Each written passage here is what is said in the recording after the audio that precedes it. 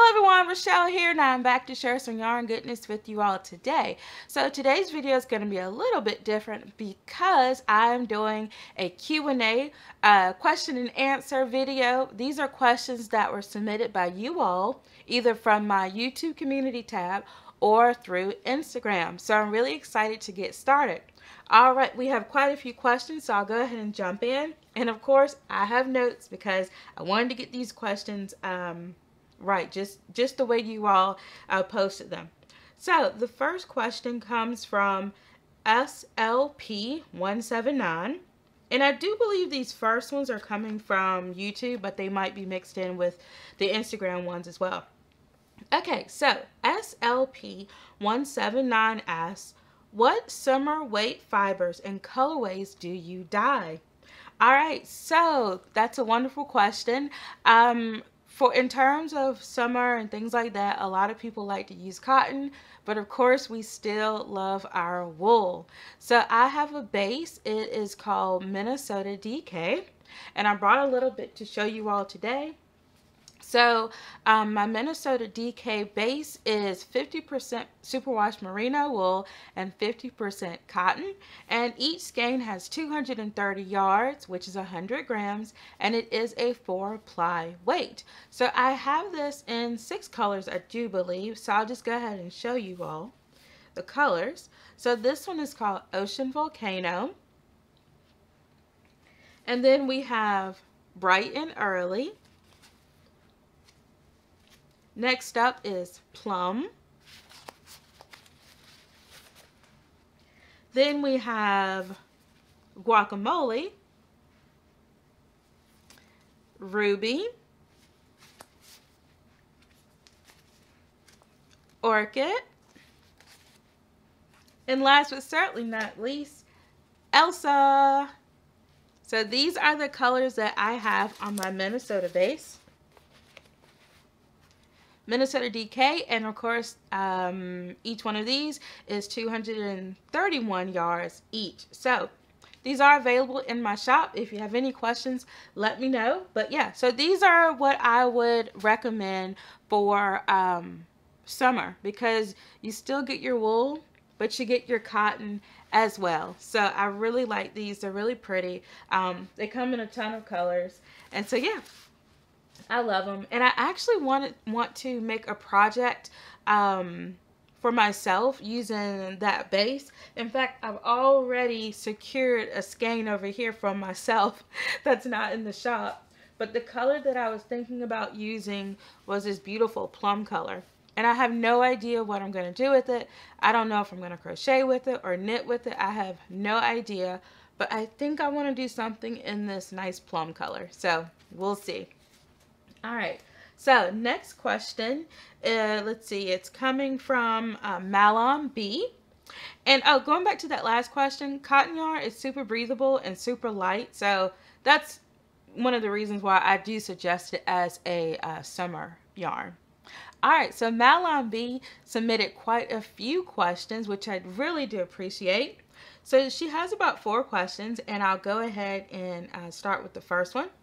She asked, have you thought of designing anything? Sorry if you already have. I'm drawing a blank at the moment. So I have designed a few things. They're just basic like hats. I do have a slouchy hat pattern. That's a crochet pattern. Now it is available on Ravelry, but also I do have a video to that hat. And either I will leave it at the end screen, or either I will put it in the description box below as to where you all can go find that slouchy hat. Also, I have designed a headband with a little flower on it. The flower is optional, of course, so I have that as well. And I believe I have a whole playlist of tutorials, and so I'm most likely just going to leave a link to the tutorials at the end of the video, or either in the description box below. And I do have a triangle crochet headband that I am designing. Well, I've already designed it. I just need to film the video for it. The pattern is already written up. No, it's not a Ravelry or anything like that, but I want to do the tutorial video first. So that's that. And I don't know what's going on with my throat today. I don't know, like, I am kind of getting over something, but it's just allergies. Like, it's just crazy. So, yeah. Sorry if my voice sounds a little weird. All right, I do have some water here, and I'll probably drink some tea later because I love tea. All right, so moving on to her second question. Do you prefer to crochet or knit or any other fiber craft? I enjoy many crafts, latch hooking, sewing, knitting, loom knitting, macrame, cross stitch, but my favorite is crochet. Crochet is my first and my favorite craft. I absolutely love crocheting.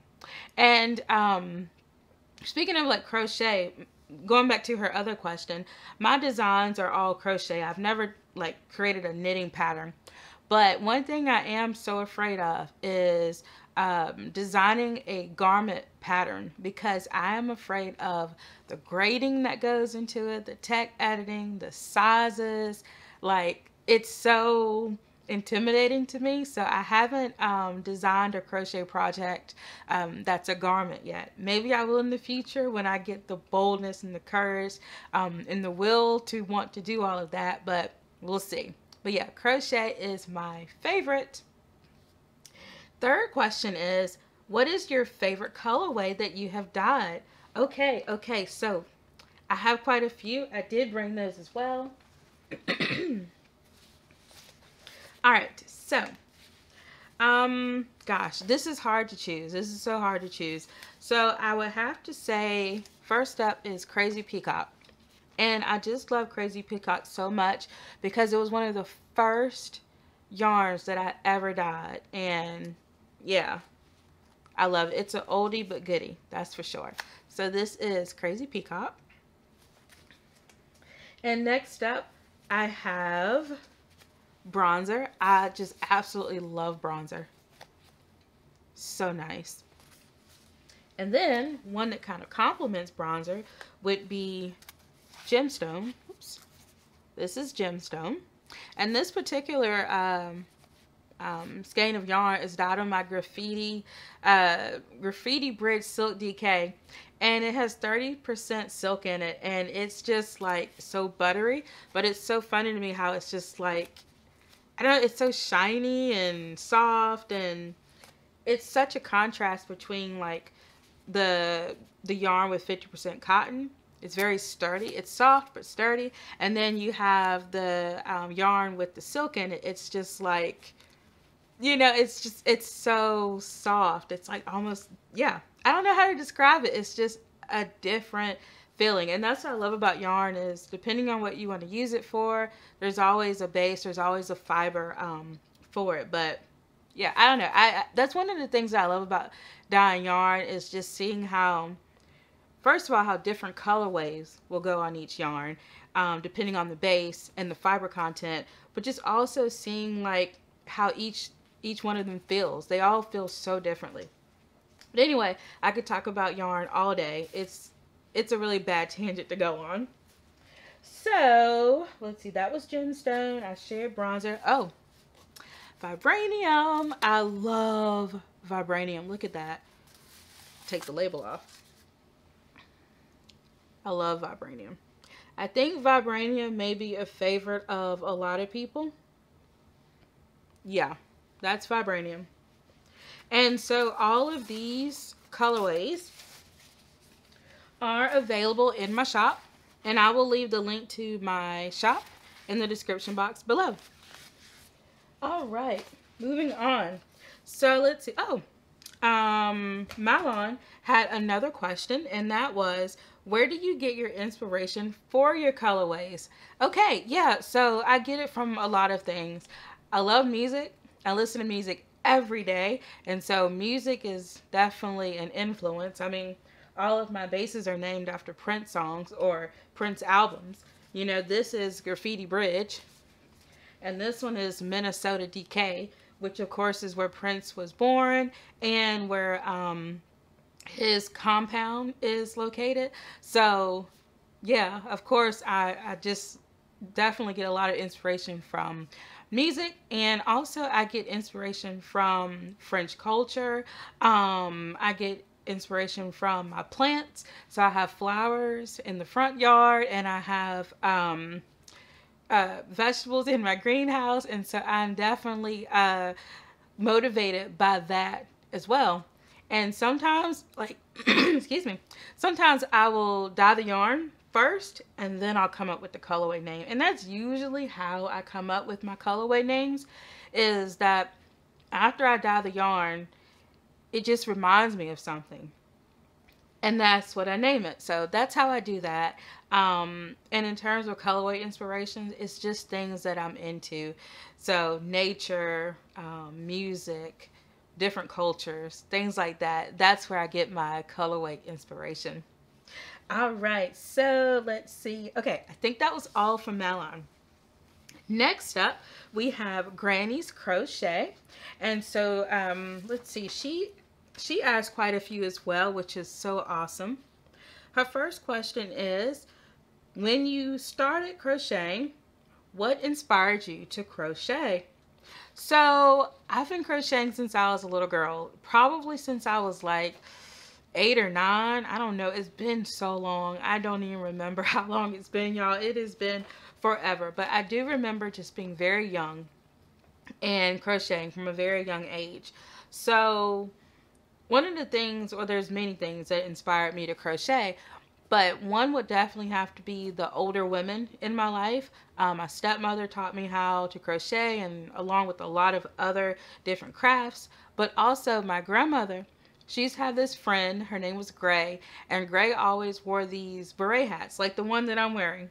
And I used to tell myself, I want to get so good in crochet that I can make these beret hats like she used to wear. And she had this curly gray hair, grayish white hair, and she's kind of tilted to the side, and like her hair would come out, and I was like, yes, I'm going to learn to make that one day. And so definitely just looking at other older women in my life definitely influenced me to crochet. I do have a crochet blanket from my great grandma Emma that I love. And so just, yeah, older women in my life definitely is where I got my inspiration to crochet, and why I learned. So yeah, I really enjoyed that question. Thank you so much. All right, so Granny Crochet asked one more question.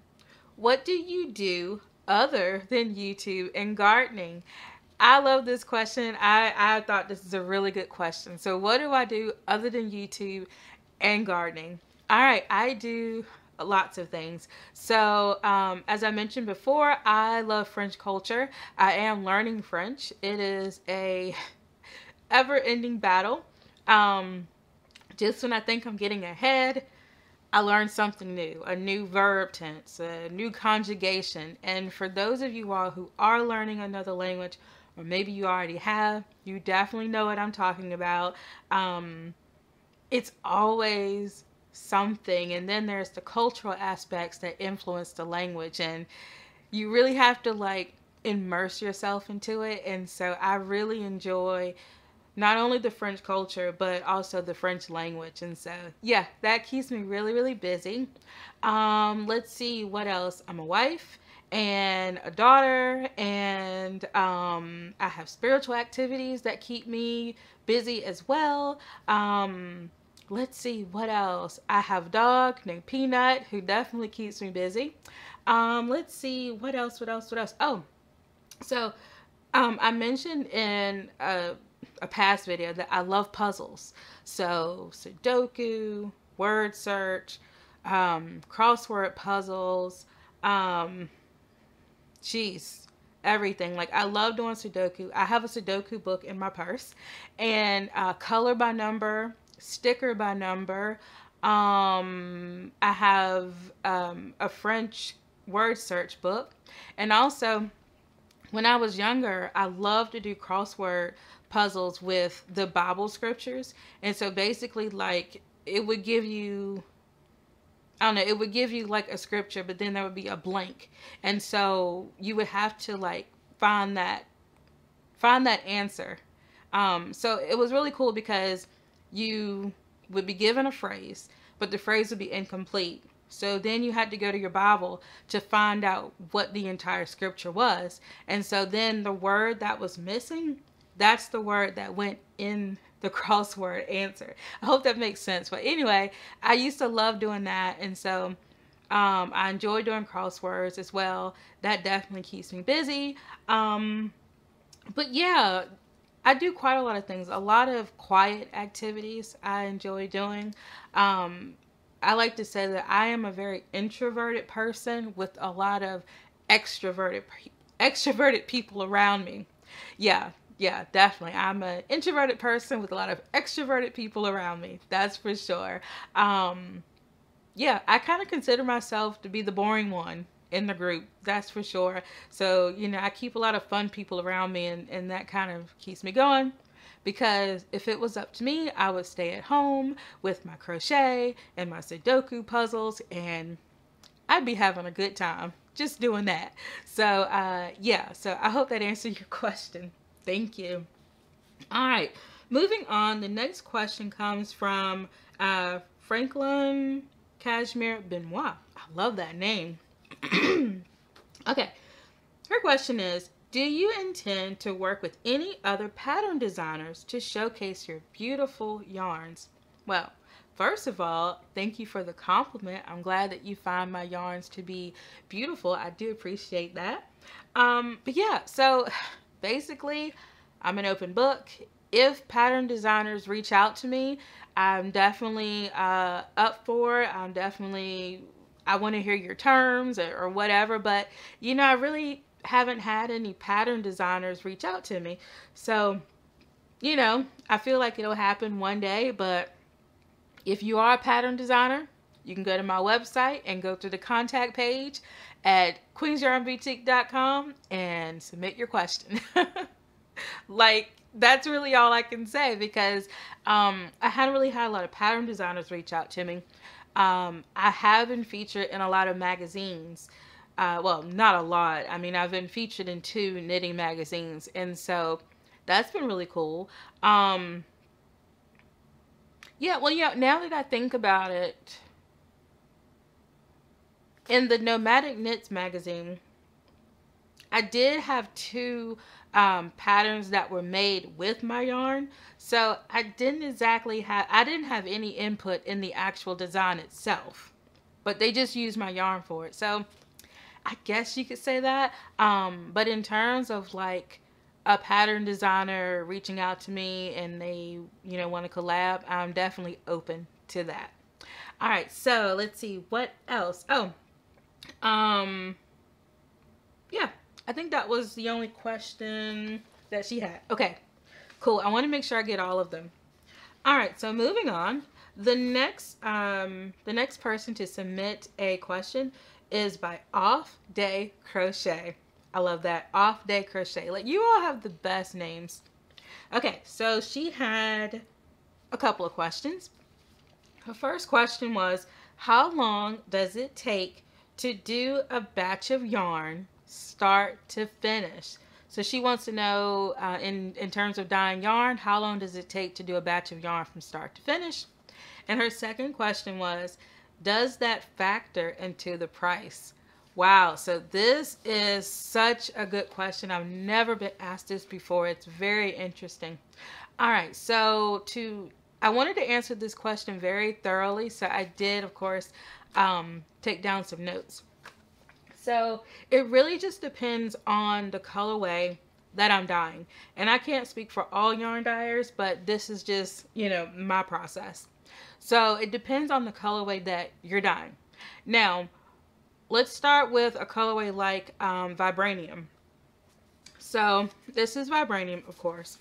Now, to do a batch of this, it could take 4 days. It could take 4 days to dye this colorway. And let me break it down for you. So day 1, I soak the yarn in citric acid overnight. And citric acid, along with the heat, is what bonds the color. what binds the dye. So day 1, I soaked the yarn overnight. So day 2 comes around and I do the first layer of dye. So I do the first layer of dye on this, and then I let it cool and I let the yarn dye exhaust. So in other words, I let this cool, and also I wait for the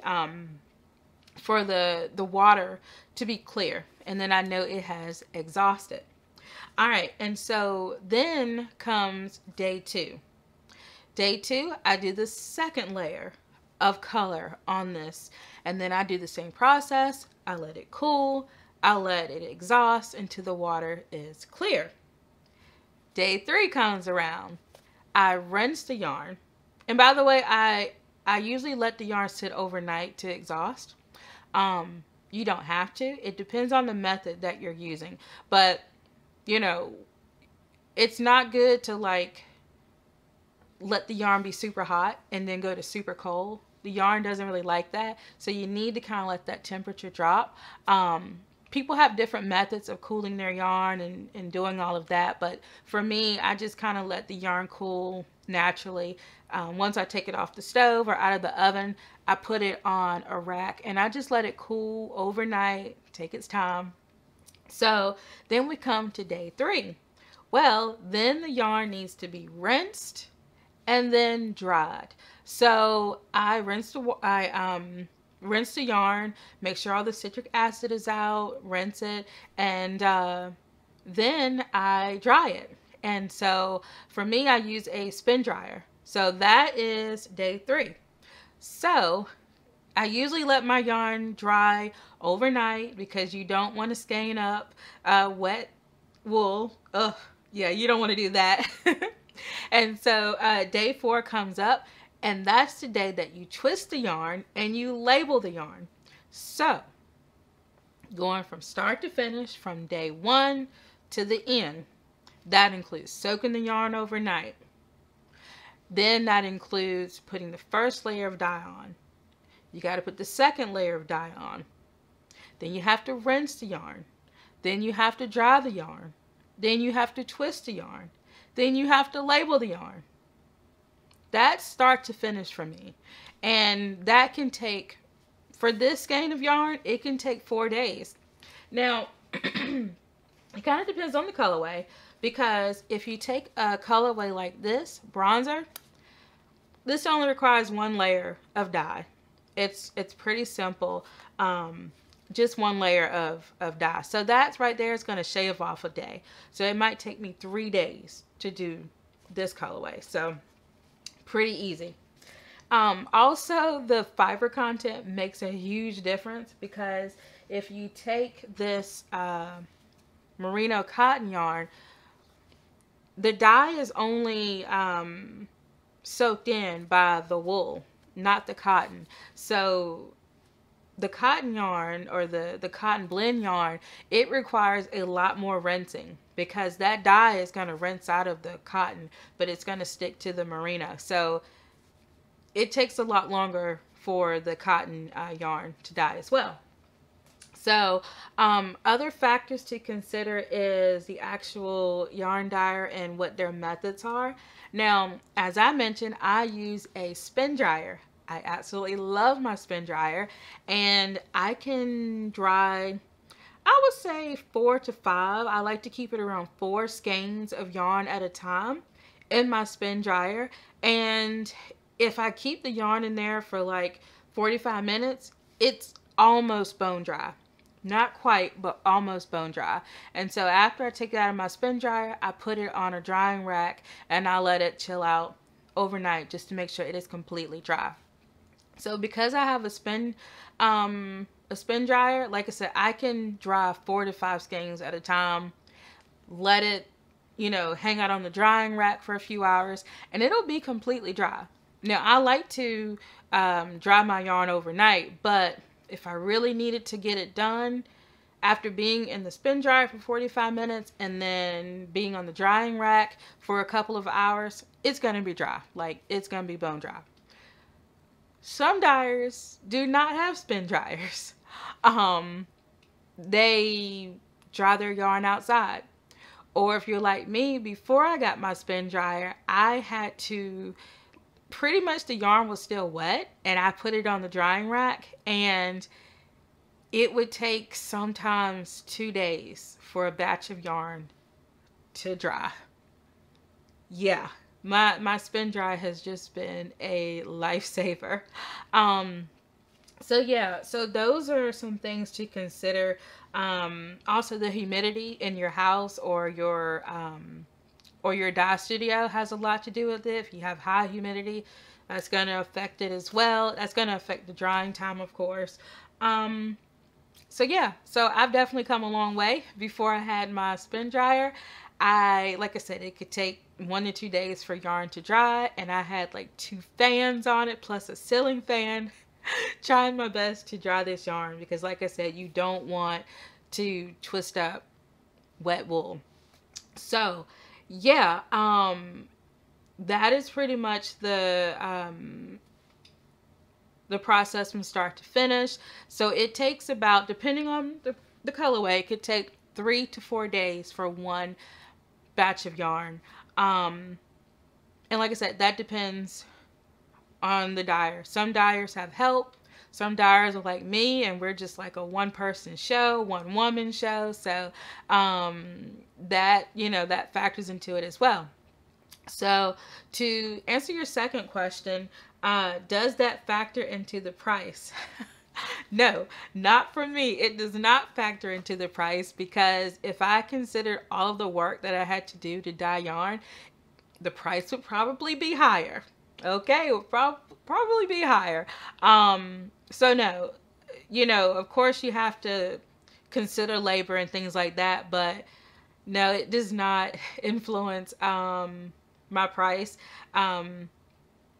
Yeah, because I feel like I would have to charge more. Like if I paid myself per hour for how long it takes to dye yarn, it would probably be more expensive. So no, it doesn't factor into it.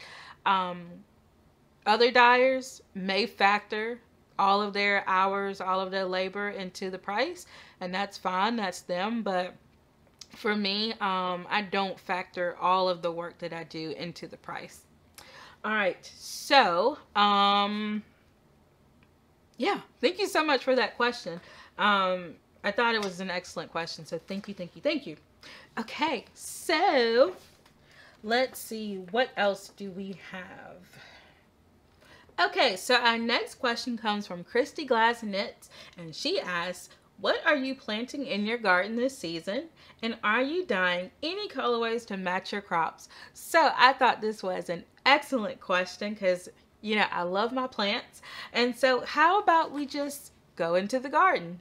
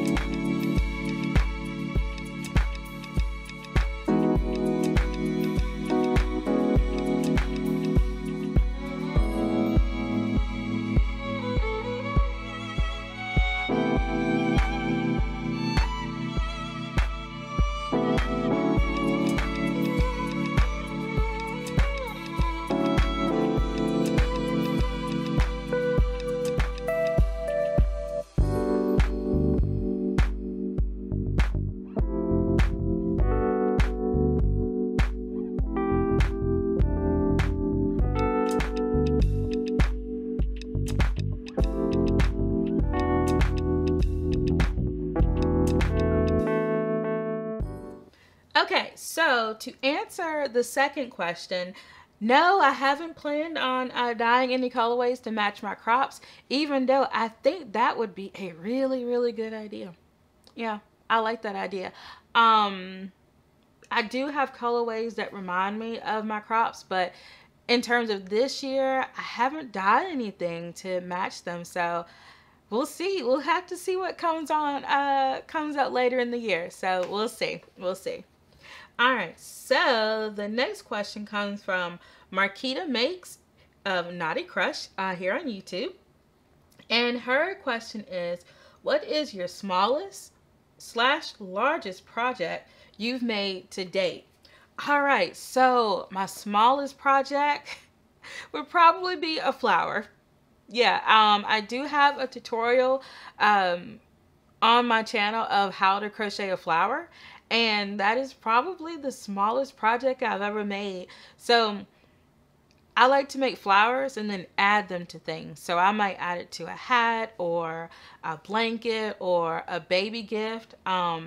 Yeah, so I like to make flowers and then add them to other things. So yeah, that would probably be my smallest project. Now, my largest project. So I'm so excited to answer this question. So the largest project that I have ever made was a queen size granny square bedspread. Yeah, queen size. It was huge. So I do have a video. It's an old video that I have because I did this spread a while ago. I will link that either at the end of the video or in the description box below. But I did a video documenting, actually I did several videos documenting my progress on that. But I will link one of them.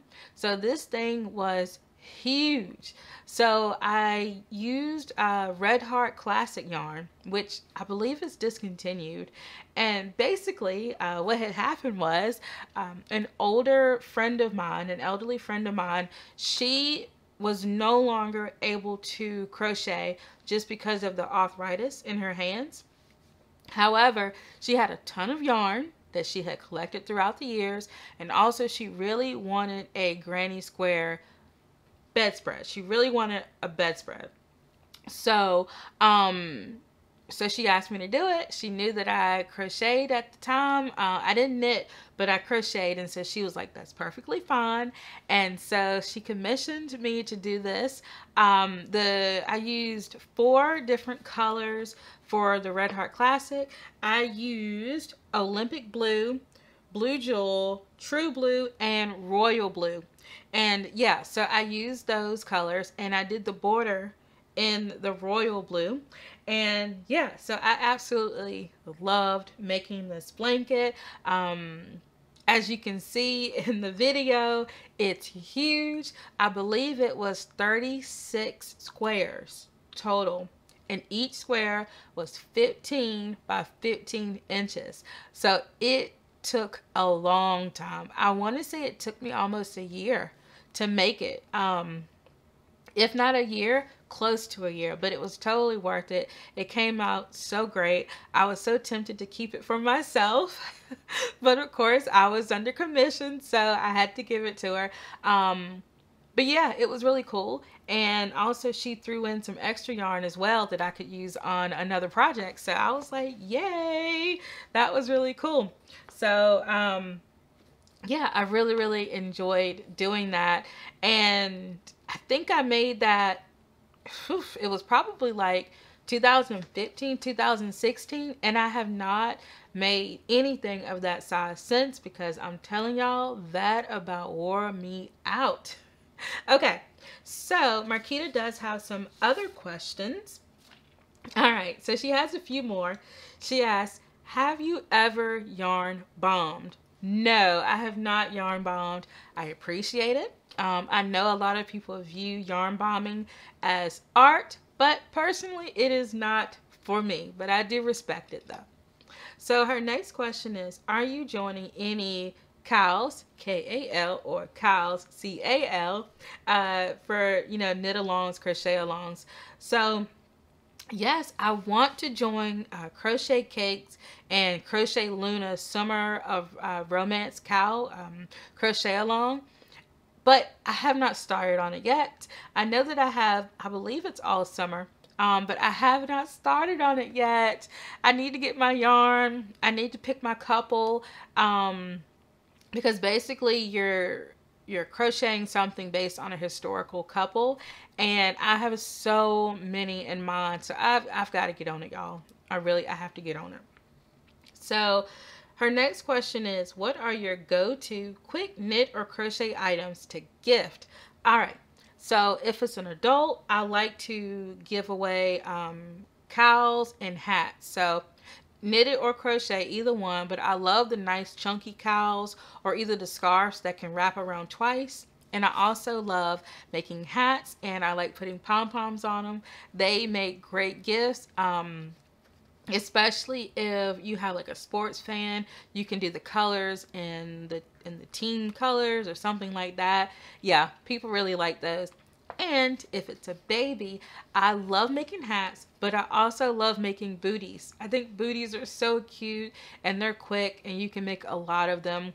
I love making hats and booties for baby shower gifts. Yeah, really, really like those. So yeah.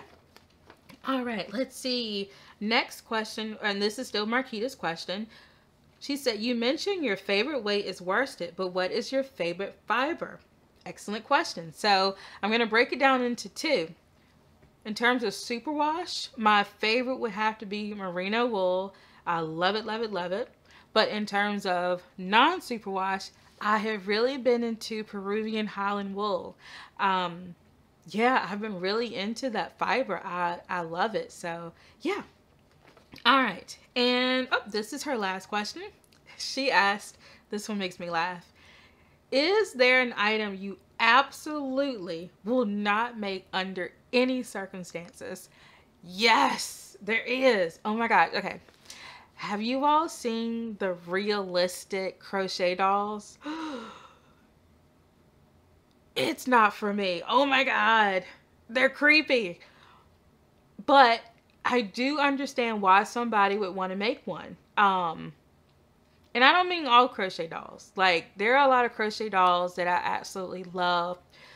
There's a designer. Her name is, well, her Instagram name is My Kind of Thing.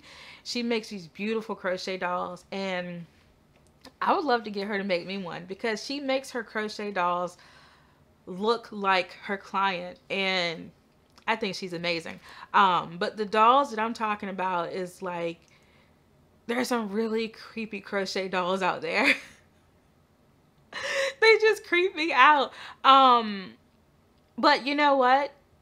I do understand why some people would like these. And I actually have a reborn doll that I have. And I use that to take pictures of baby hats that I've made. And like, for you all that know what reborn dolls are, these are basically dolls that were created to look like real human dolls. And even though this is my doll, she creeps me out a little bit. I have to admit, she does. And so, yeah, I know people love reborn dolls and they have their reasons for it. And I think that's great. It's just me, but there are some crochet dolls that just creep me out. And I think that might be just some dolls in general. I don't know. I don't know. Let me know what you all think about it. It's probably just me, but yeah, that's something that I cannot make, are the ones where it's like the whole body is done in crochet. Or like many, many years ago, there was a woman that would crochet human-sized dolls to look like people. Like everything, their skin, everything, their clothing, everything was made crochet, and it looked like an actual human person, and it was like it had same human proportions and everything. And I was like, first of all, these people, they're geniuses. They have a lot of patience. I think it's really, really cool. But I couldn't see myself making one. I don't know. That sounds so bad. Let me know in the comment section, is there anything you absolutely will not knit or crochet? I would love to know that.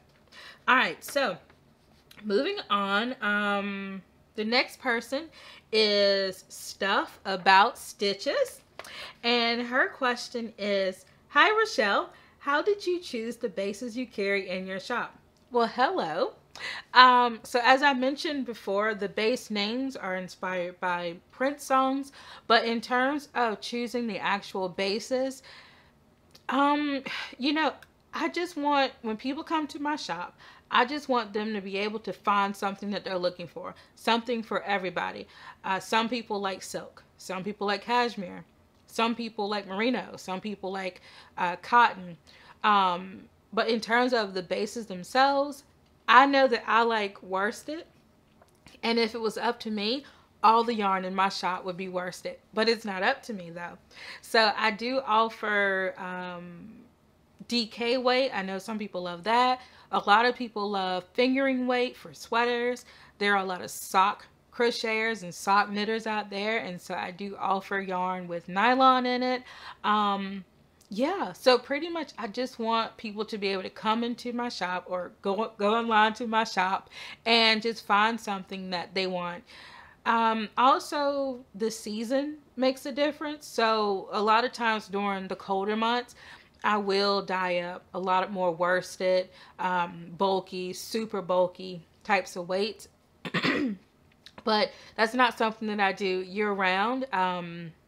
Yeah, I don't really make bulky weight yarn year round, so it's kind of a seasonal thing. So that has a lot to do with it as well. So yeah, and also feedback. You know, a lot of times people will ask, do you carry this? Do you carry that? This fiber or this weight. And so if I feel like it's something that I would like to carry based on feedback or requests, then yeah, that factors into it as well. Also, some bases sell better than others, so sometimes I will continue a base or discontinue a base. Yeah, so all of that factors into it. So yeah, thank you for that question. All right, so last up we have Natasha Gold. So she asked a couple of questions. So her first one is there a definite method to calculate the amount of yarn a person is going to need for each type of yarn? I usually buy too much yarn. We all do. I want to decrease the amount of leftover yarn from my projects. Thank you. Well, thank you for your question. So, in terms of calculating the amount of yarn that you're going to need for each project, I can offer a few tips about, you know, why you're having so much yarn left over. And this is what I was thinking of. So your tension, let's just say you crochet or knit, it doesn't matter. Your tension might actually be tighter than the designer. So when they made the project, they used a certain amount of yarn. But because your tension is tighter than the designer's, you use less yarn for the same project. I hope that makes sense. So what might have taken the designer 200 yards to make, it may have only taken you 175 yards because your tension is tighter. So that could have something to do with it. I thought about that. Another thing too that might help you with, like, you know, buying too much yarn for a project is if you go on Ravelry, just buy the recommended amount of yarn. You should be fine with that. But I feel like you're probably already buying the correct amount of yarn for your project. So I would look into your tension and see if that's an issue. And if that is an issue, maybe you can increase your hook size or your needle size to do that. Also, I wonder, do you gauge swatch? I know a lot of people don't, but if you're finding that you have like way too much yarn left over after a project, you might consider gauge swatching just to see, you know, do you need to increase your hook or needle size? Let's see, what else? Yeah, so those are the things. So one, if you find a pattern, just buy the amount of yarn that it calls for. And if you're already doing that, It could be a tension issue, and you might have to adjust your hook or needle size for that. All right, so moving on. Let's see. Oh yeah, she has another question. The labels of the gifted yarn I received are in non-English language. The friend who gave me the yarn returned to her home country. I cannot read the language. How do I discover the kind of yarn that I have? Are there any special tricks I can do to learn whether the yarns are from an animal or possibly what type of animal? This this question is such a good question. As someone who is learning another language, I can definitely sympathize with you because there are a lot of patterns out there that I want to make, but they aren't necessarily in English. So I get what you're saying. So it looks like you were gifted some yarn that I guess the label isn't in English. And so you want to know, like, how can I find out what's on this thing? So there's an app that I use called Google Lens. This app is so good, you can just download it to your phone or your tablet or whatever.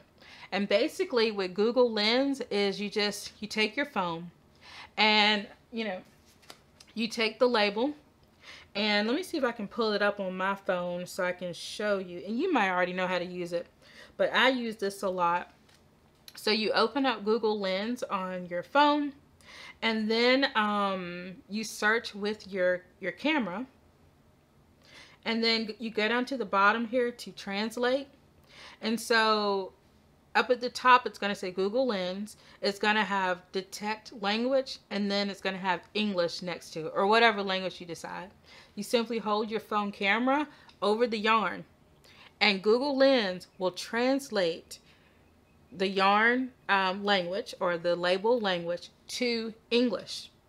And so I hope that makes sense. You just open the app, you click on translate, you hold it over the yarn label, and this app will detect whatever language that's on the yarn label, and it will translate it to English. So that's a really good app to have. I use it for a lot of different things.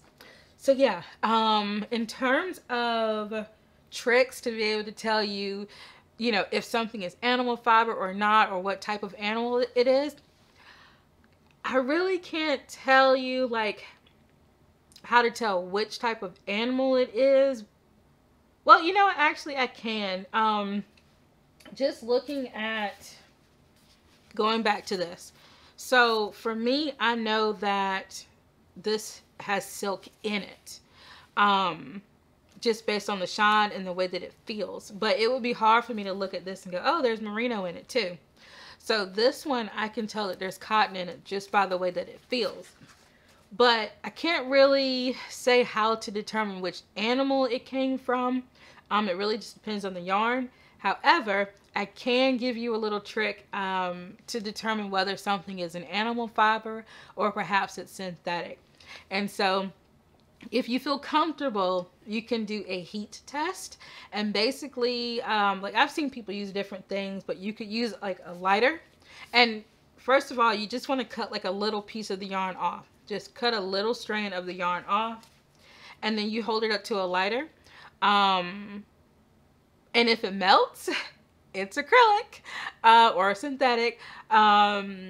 And if not, it's most likely an animal fiber. I have seen people do that, and so that's just a little trick. I haven't done that yet, but I did see that trick done on, I think it was YouTube. Basically, she cut a little piece of yarn off, she put the yarn down, and she burned the tip of it. And some of the yarn melted and some of it didn't, and that's how she was able to at least tell whether the yarn was synthetic or animal fiber. So those are all of the questions. So I really hope that I was able to answer you all's questions. Yeah, I really enjoyed that. So I hope to do another one soon. Alrighty then. So I'm just taking a second look and making sure that I got all of them. I do believe that I did. All right, so yes, I have all of them. If you all have other questions, feel free to leave them down in the comment section. because I do hope to do more question and answer videos in the future. So if it didn't get answered in this video, definitely let me know and I will answer it in another video. Alright, so I have links in the description box to all of my favorite crochet and knitting supplies and to the filming equipment that I use. Also, check out my YouTube community channel or my YouTube community tab, because I do ask a lot of fun questions there. There's a lot of fun polls on there about knitting, spinning, weaving, what have you. If you want to support my channel monetarily, I do have some links in the description box below. So thank you so much for watching. Please like, subscribe, and hit that notification bell. And you can find me on social media as QueensYarnBoutique. All right, y'all. Until next time. Bye.